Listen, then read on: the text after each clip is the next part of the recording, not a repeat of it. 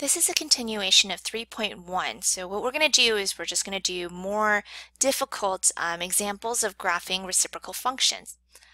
There's a couple of different things that we can do in order to get this really great picture of what an equation looks like. So we could include vertical asymptotes and any of their behaviors. We can include the horizontal asymptotes and their behaviors. And that gives us a fairly accurate graph already, but if you want to be even more perfect, you can actually figure out the x and y intercepts as well. Okay, so like I said, this gives you a really great visual representation of what a reciprocal function will look like. Okay, so let's go through 3 examples. This is our first example, and like I said, it's a continuation of the last video, so we're on example number 2. And what we want to know is, well, what does this equation look like? Okay, so what we would start off with is anything to do with the domain and the range, and we already know this guy must have a vertical and horizontal asymptote. Those will restrict our domain and our range. So what I've highlighted down here is where to find the first restriction.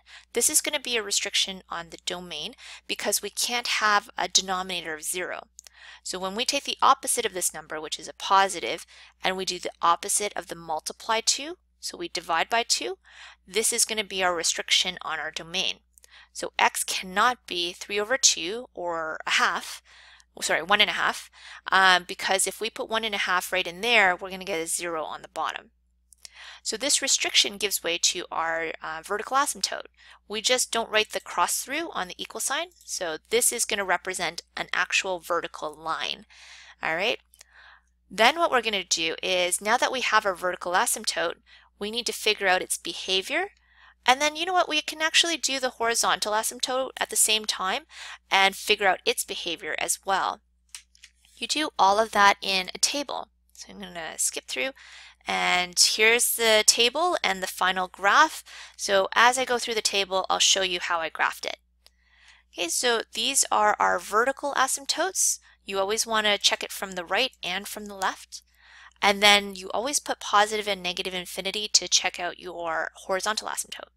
Okay, so the vertical asymptote I did in red. I'm going to choose a number that's really close to 1.5, but from the right-hand side. So 1.51 maybe. I'm going to take that number and I'm going to put it back into our equation right in the x. So negative 2 divided by 2 times 1.51 minus 3. And I'm going to figure out that answer. So whatever that answer is, I don't have to put the number in here, but it seemed to be really, really big, but in a negative direction. So negative infinity is what I would write.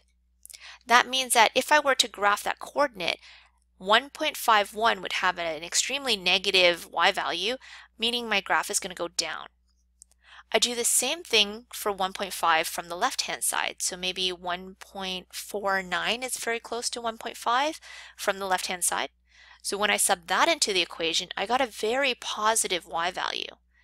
Graphing this coordinate, it would be 1.49 and then like somewhere super duper high. So then the graph should be going upwards. All right, that's what you're going to have to do for your vertical asymptote and its behaviors. So how the graph is behaving around that asymptote. Then what you're going to do is you're going to figure out your horizontal asymptote. So I don't really know what it is yet. First I have to actually calculate it. Take a positive number that's super big, so maybe 1,000. Put it into the equation where the x is. So what was it? Negative 2 over 2 times 1,000 minus 3, or yeah, something like that. And then you're going to get a number that is 0.000 something, but it was a negative, and that's why I put below.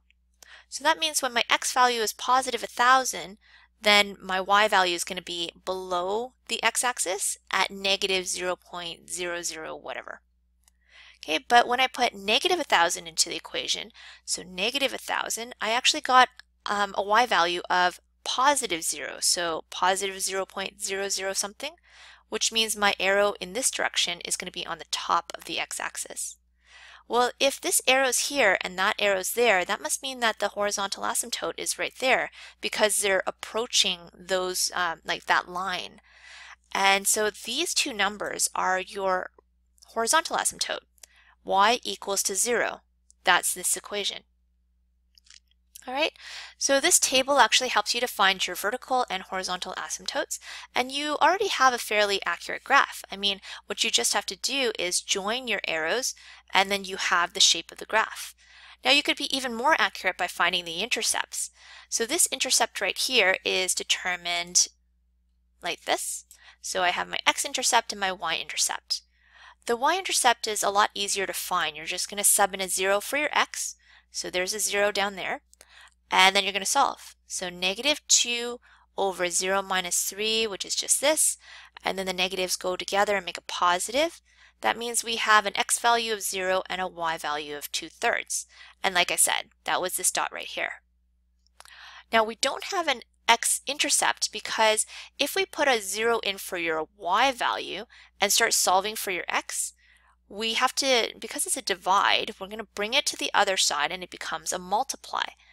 And when I multiply it by 0, everything disappears, including my x. So how can you solve for anything you don't have any more letters? Well, that means that you have no x-intercepts. That should actually make sense because, I mean, if you have an horizontal asymptote there, how can you have an x-intercept? So that should be like something that solidifies an idea in your mind. Okay, let's go on to the next one.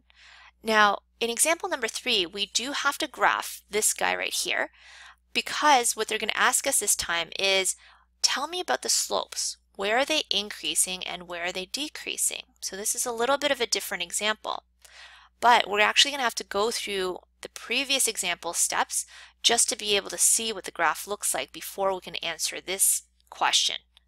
Okay, so our vertical asymptote can be found down here, negative 1 over 2. So x equals to negative 1 over 2. Don't forget to write this. You have to write the x equals to. Those are going to go into my table and I'm going to analyze it from the right and the left. So when I took a number that's to the right of this and subbed it into the equation where the x is, I got a positive number that was really big. And when I took a number from the left and subbed it into the equation, I got a negative number that was super big. What I did next was I figured out what the horizontal asymptote was by subbing in very large and very small numbers into the equation. So I got very close to 0 again. That means that my horizontal asymptote is y equals 0. And since this one was a positive, this one was a negative, I went from above and below. Okay, so what I'm going to do is I'm going to start creating my graph. And I have something like this. So here's my vertical asymptote at negative 1/2. And then when it was coming from the right, it was a positive infinity. And then from the left was a negative infinity. So that's right there, check mark. Now your horizontal asymptote were these zeros. So here's your horizontal asymptote at 0. And then when you're going towards positive infinity, it was above. And then when it was going towards negative infinity, it was below. So there we go. We finished this part, check mark. Okay, like I said, if you want to do the intercepts, you can do the intercepts. But since this graph was just talking about slopes, I figured I just needed to know what the graph actually looked like. So I completed the middle part of the graph and just connected those arrows. And now I'm going to start answering the question. So where is the slope increasing and where is it decreasing? Now what I'm going to do is I'm just going to grab some colors and start drawing some lines in. Okay.